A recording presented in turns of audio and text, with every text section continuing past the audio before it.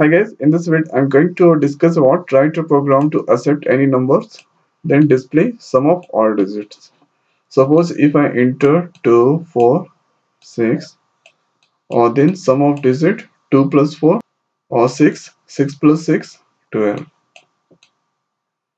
Suppose if I enter 9, 2, 3, then 9 plus 2, 11, 11 plus 3, 14.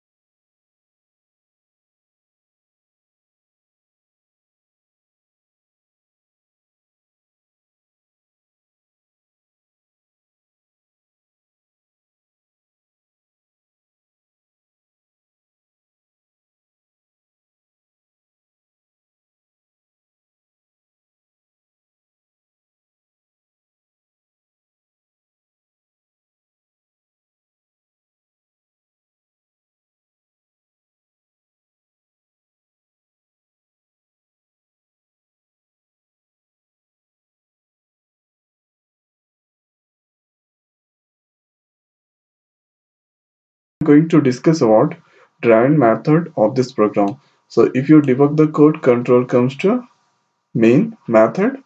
Hereafter that go inside, and here I have created a scanner class object sc, and I have taken three integer tab variable n, sum, or that is initialized to 0,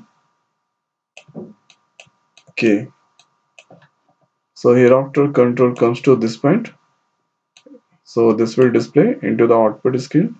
So whatever I'm going to enter, so that will go to n. So I'm going to enter 256. So hereafter control comes to this point. 256 not equal to 0. That's true. So control comes to this point. K equal to n mod 10. 256 mod 10.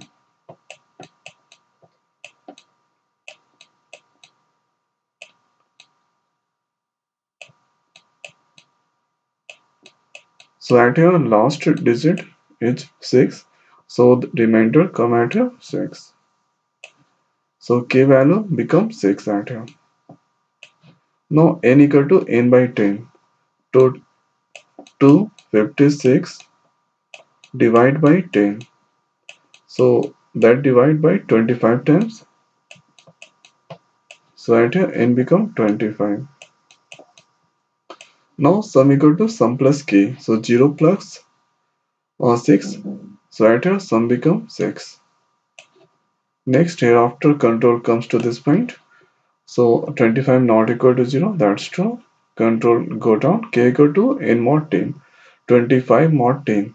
So remainder at here 5. So k become 5 this time, and n equal to n by 10. 25 by 10, so that divide by 2 times. So n become 2. Sum equal to sum plus k. So 6 plus 5, 11. Then add here, sum become 11. Now that go up. So 2 not equal to 0, condition true. So add here k equal to 2 mod 10. So 2 mod 10, remainder come 2. So k become 2 this time. N equal to n by 10. So 2 by 10, n becomes 0.